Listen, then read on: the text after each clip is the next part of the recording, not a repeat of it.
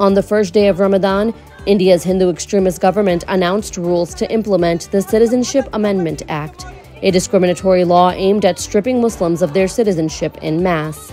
Police have begun violently quelling protests against the law. Students, including women, were baton-charged, and over 60 students were detained by the police.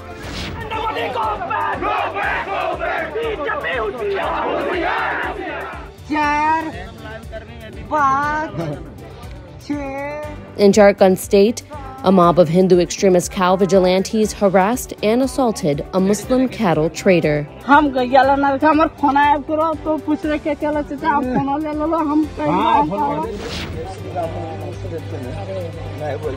In Maharashtra state, a Muslim vegetable vendor was abducted by a group of Hindu extremists who accused him of love jihad for talking to a female Hindu customer.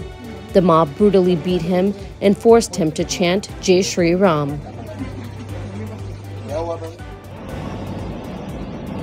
Civil officials in far-right BJP-ruled Gujarat demolished Muslim shrines across several villages in the state. The spree of demolitions comes days after a shrine in Junagadh was demolished overnight.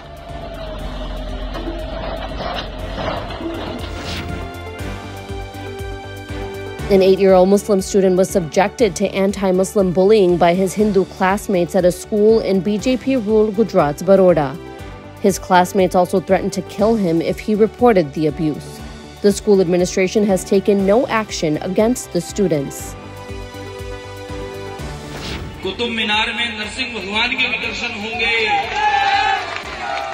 At a Hindu religious event in Jaipur, Rajasthan, far-right BJP lawmaker Balmukand Acharya called for taking over the historic Qutub Minar, a UNESCO World Heritage Site, and turning it into a temple.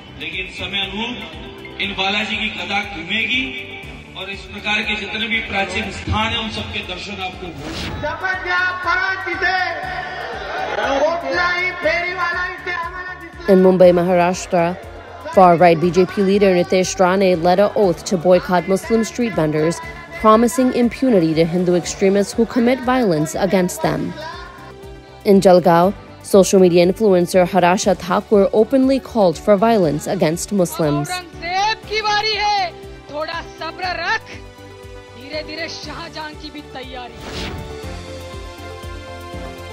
In Bharuch, Gujarat, Muslim girls were forced to remove their hijab during their exams. In recent years, several Muslim students have been denied entry into schools and colleges for wearing the hijab.